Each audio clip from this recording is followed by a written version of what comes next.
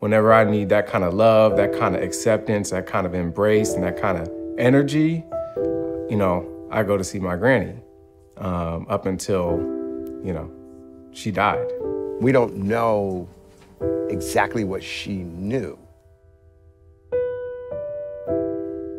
She didn't want anybody to worry about her.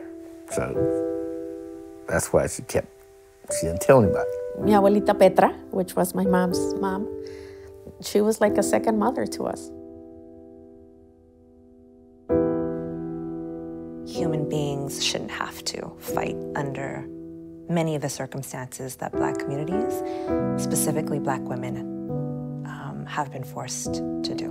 When I was growing up, it was like the male was dominant, and that the woman didn't walk beside the male, she walked behind him. My dad was a woman beater, and he beat my mother, and he beat me. We paint a picture of being invincible. We don't show pain. We were not allowed to go swimming because we were Mexicans. They segregated themselves. They didn't want to be around us.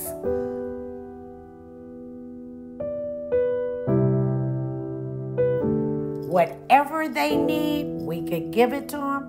Whatever they want to do, we're going to approve of it. Whatever they want, we're going to make sure they get it. That's what we did. That's what we do. If you were blessed enough to have a grandmother alive, you probably thought you were the apple of her eye. The grandmother's there. The grandmother's always there.